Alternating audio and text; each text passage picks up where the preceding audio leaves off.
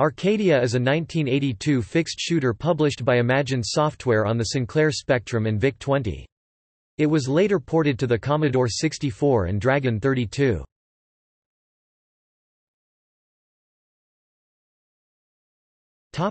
Gameplay.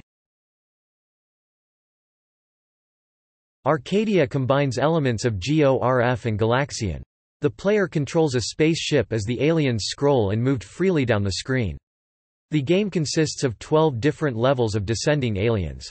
After level 12 the game loops back to level 1 with no extra difficulty. An extra life is rewarded after every 4 levels.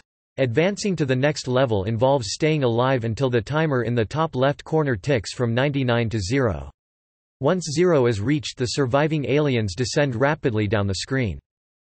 Points awarded per alien destroyed are in line with the current level. Shoot down an alien on level 1 and you are awarded 1 point. Roll around the levels and the same alien killed on level 13 is now worth 13 points.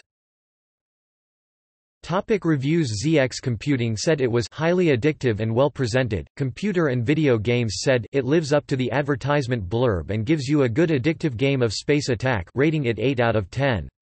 Popular Computing Weekly were particularly impressed with the graphics, stating that they have no equal in the Spectrum field, and lift this game into a class of its own, rating it 86%.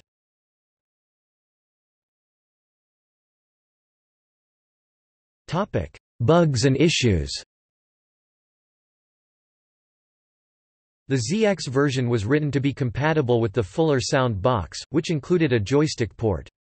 If the box was not connected, the non-existent port was read incorrectly, making the spaceship occasionally move and fire of its own free will. This was potentially hazardous on some screens, such as Level 4, The Pins, where it was tactically sound to leave a single alien falling rather than shoot it and have an entire squadron descend on the player again.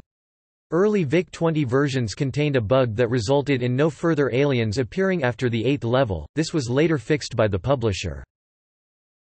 The Commodore 64 was noticeable for the very long loading times from tape. The loading screen of the game contained the warning, "Please wait 18 minutes for loading."